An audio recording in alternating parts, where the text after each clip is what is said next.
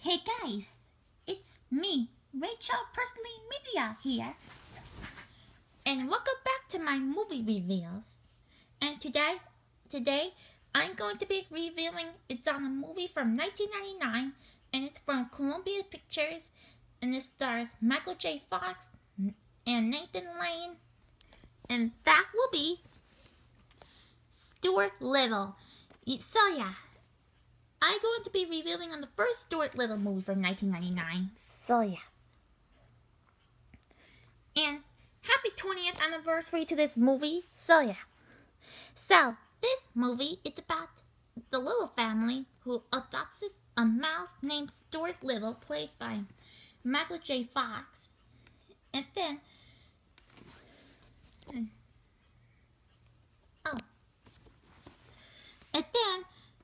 Stuart Little meets the cat named Snowbell, played by Nathan Lane, who has pets named pets who become friends to each other. Yeah, and then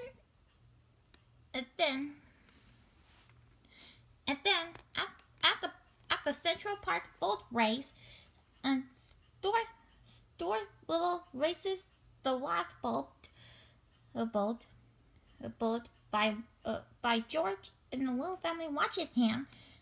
Yeah, and then Mrs. Stout Little came by Stuart Little's house to pick up Stuart Little on the way to Mrs. Stout's home. Yeah, and it's up to Stuart Little to find the Little's house. It's up to Stuart Little who find the Little's home, and yeah. So that's the plot in this movie. So what do I think of it? I thought it's a really good movie from 1999. So yeah.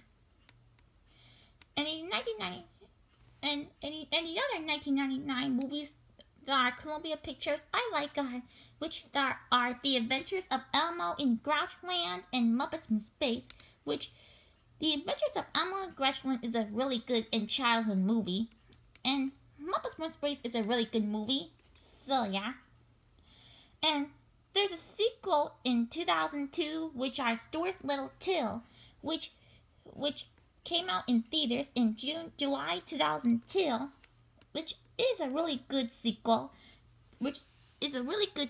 to this movie. So yeah.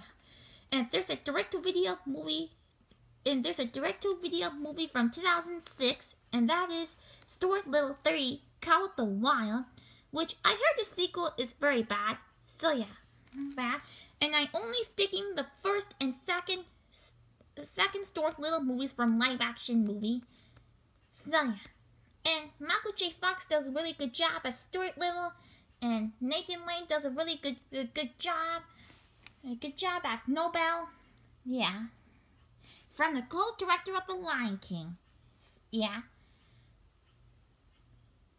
And the music is creative, and the backgrounds are really awesome. So yeah.